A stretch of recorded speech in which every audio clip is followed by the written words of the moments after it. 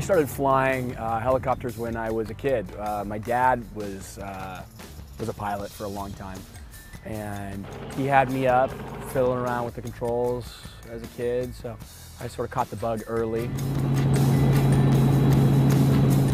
I like most the freedom about flying. I think private aviation, just in general, just not having to wait on an airport or go through a TSA or go through security.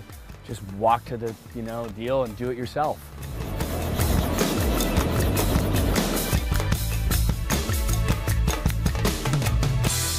I like anything that involves the ocean, whether it's diving or fishing or spearfishing or surfing or any water activity.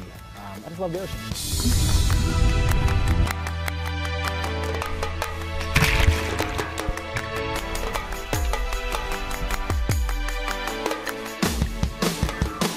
I shot over 100-pound bluefin tuna this year. Well, you know, fishing stories, right? They keep getting bigger and bigger and bigger.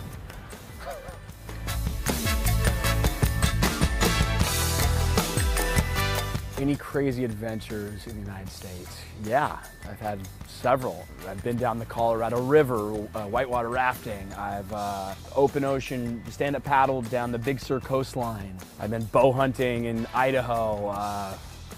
I mean, the list goes on and on. There's something about, even though I love the warm weather, there's something about the Pacific Northwest, just the drastic beauty of it, the pine trees, the amount of oxygen that's in the air.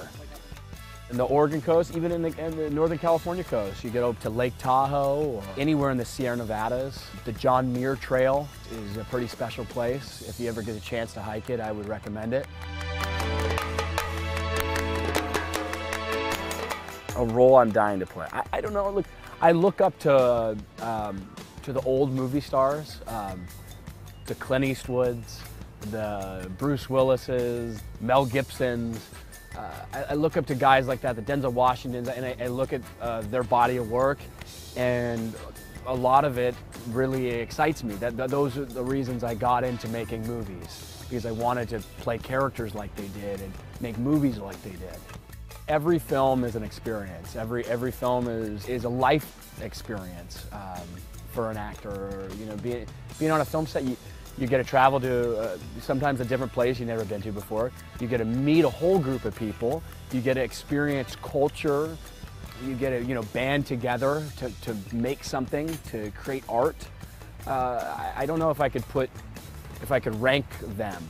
They're all great life experiences. Working on green screens it's a stretch. You have to be more maybe in touch with your emotions sometimes. You have to be more in touch with your imagination, I should say. Whereas if you're on a practical set, you might have more to draw from because stuff might be happening around you. Stuff might be exploding, or extras might be walking into you, or you have to deal with the environment. Whereas when you're working on a green screen, you have to imagine the environment.